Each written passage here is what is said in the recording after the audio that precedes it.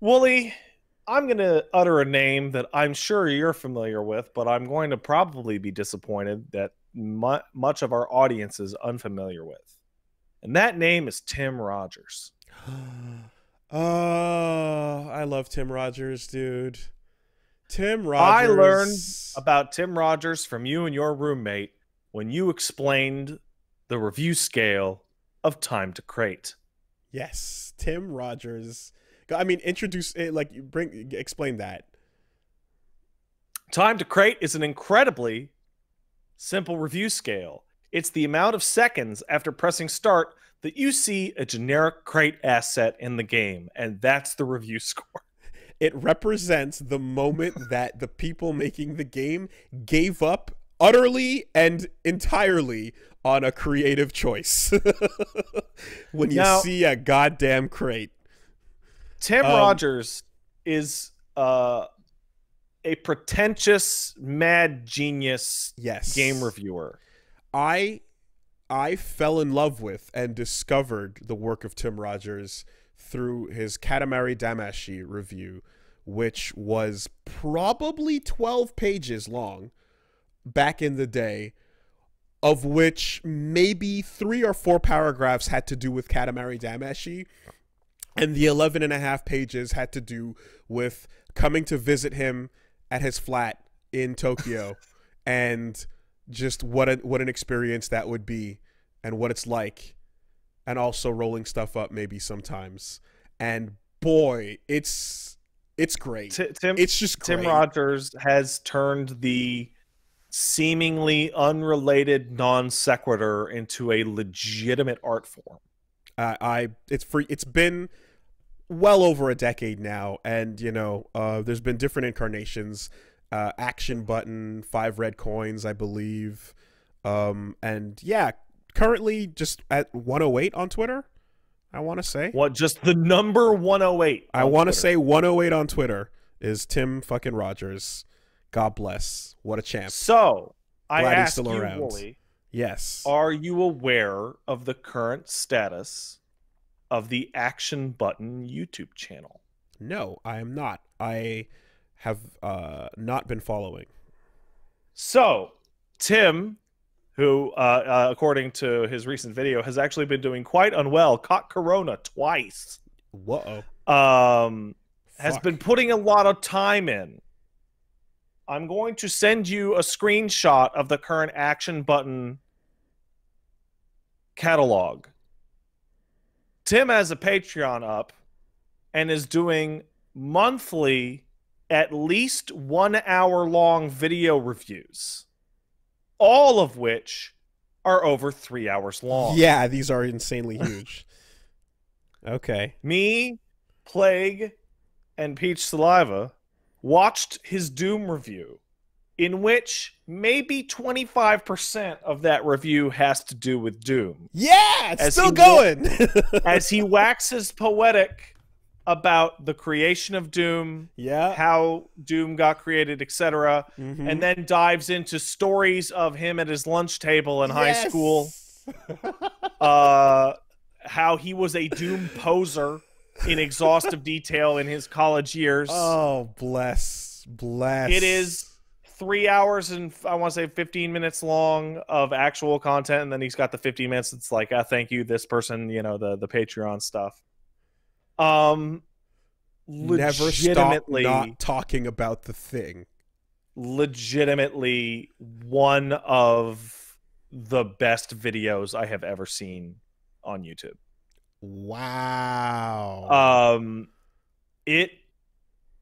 So I've been familiar on and off with Tim Rogers, and when Paige was started watching, she didn't know who Tim was, I'm and giddy. I'm her giddy first now. question was, "Who's Tim Rogers?" And all I could say was, "He's this guy who's been crazy forever."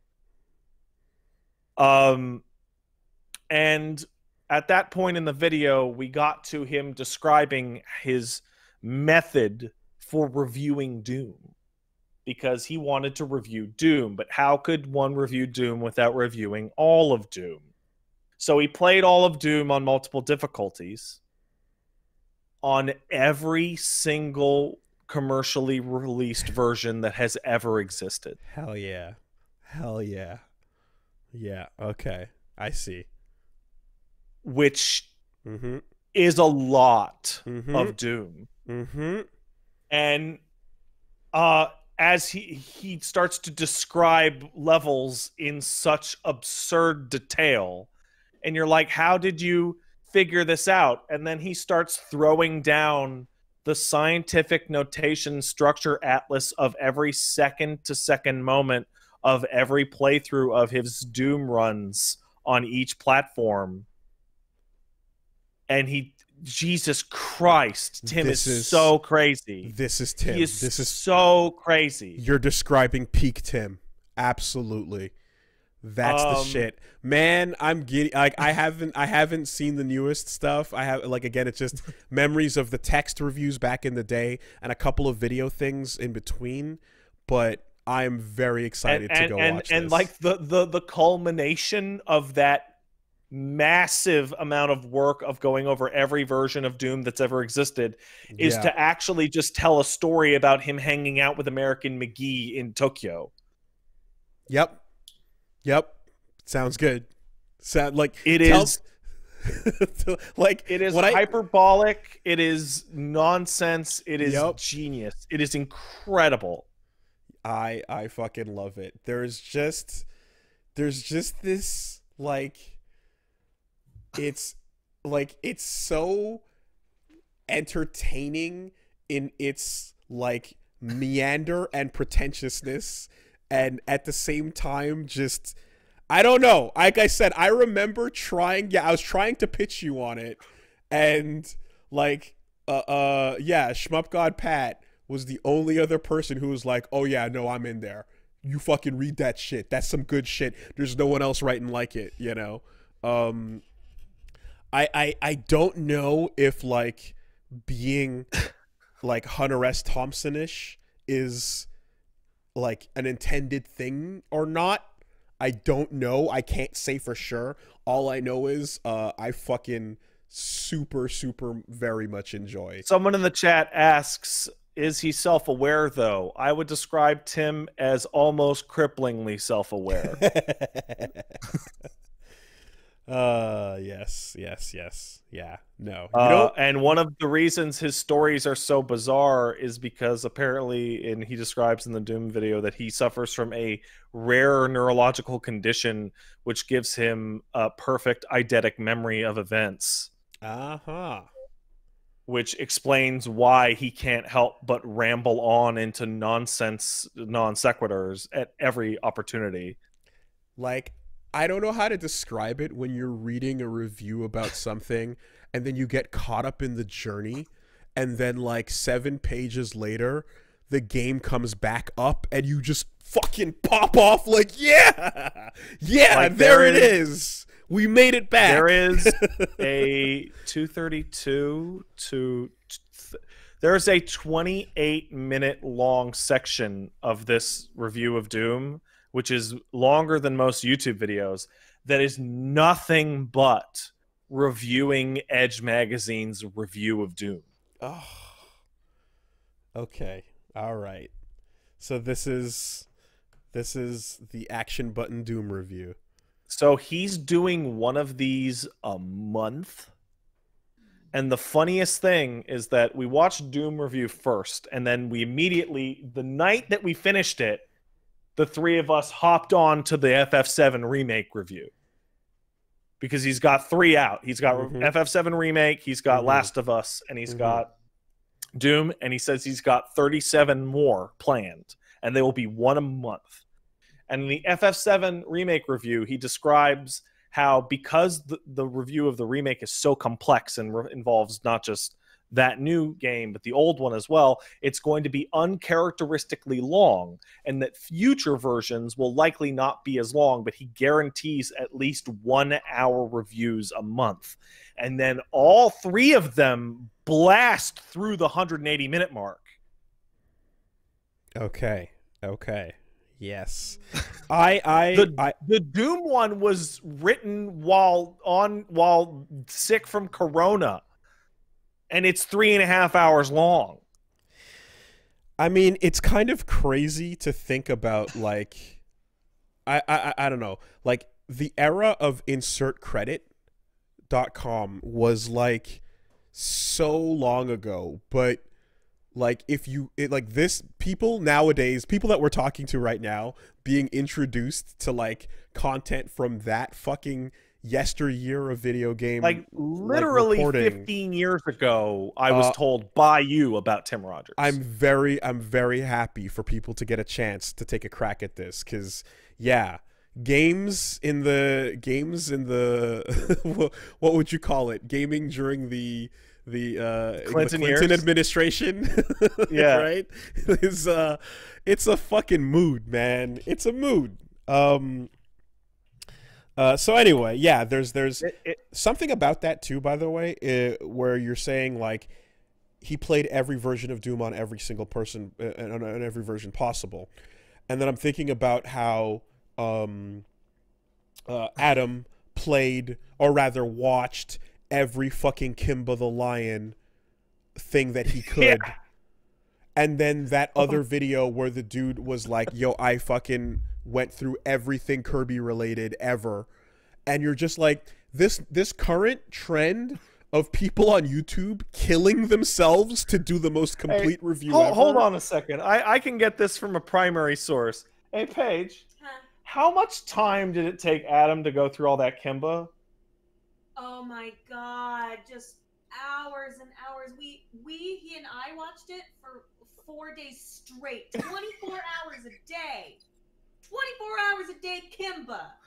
Like, I don't know. He said like, months. In the video, yeah, he said months of his life. And that was with me. Yeah, and that was at what was that, a film festival? Oh my god, it was all oh, we hung out for 3 weeks straight and it was 24/7 Kimba. 24/7 Kimba. I know everything about Kimba the Lion now. Suspicious. Amazing. Amazing. But like you just like absolutely deteriorating your life in order to get the most complete statement out, which is, in his case at the end, this is not a fucking the Lion King comparison is not what you think it is, and this shit it's fucked, you know? This entire narrative is wildly different and crazy. Yeah, you finish the Tim Rogers review of Doom and you get to the end and he's like, Doom's really good and it's important. Yeah. I'm glad we had to go on this journey to understand that. Or I read every Halo book and now I'm the Master Chief of Loneliness. Yeah. You know, like it's like this newfound, like, just destroy your life for your craft, you know. Well, think of how much research and rewatching had to have possibly gone into like the Plinkett reviews. Right. Like just editing that together. Like, holy shit. That last one, just to give full credit,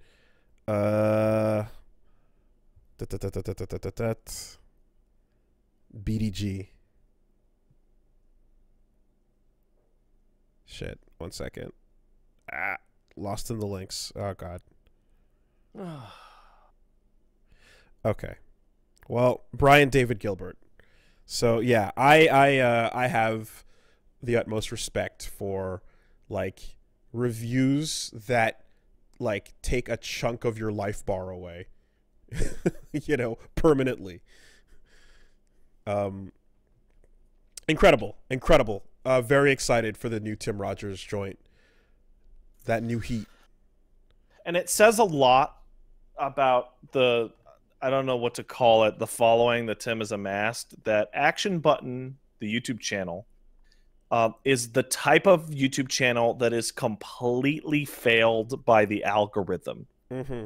It has 27K subs, and each of those reviews tops out at about 170, despite being like 4 months old. Mm-hmm. So 170K. Mm-hmm. But his Patreon is crushing it at like 12K a month. Because people want to see that shit. Yeah, no, welcome to Mega 64 on YouTube having a fraction of what they should have because they were too early to the game and they fucking crushed it too hard in the pre-YouTube days. So by the time things came back around, it was like, yeah, people were already familiar, but they were just doing it through their own website, you know? I want to say same thing for Fensler Films as well. Like, these things that just too big. Fensler should be a millionaire. Too big, too early. And it's criminal. It's fucking criminal because, like, yeah, Mega 64 is just like, that should be an empire, you know? The timing of what they were doing and when they were doing it. And everyone fucking knows them. They just didn't have that algorithm. They didn't have the YouTube. They didn't have that spread in the way because you just have to go to their site and click their videos, you know? The algorithm. But yes, all of that is great. But yeah, anyway, so you can check our shit out too, I guess. It's nowhere near as good as what we're talking about, but that is our weeks. Yeah, that's the week. Let's take a quick look from our sponsors. Lost my fatty pig dog.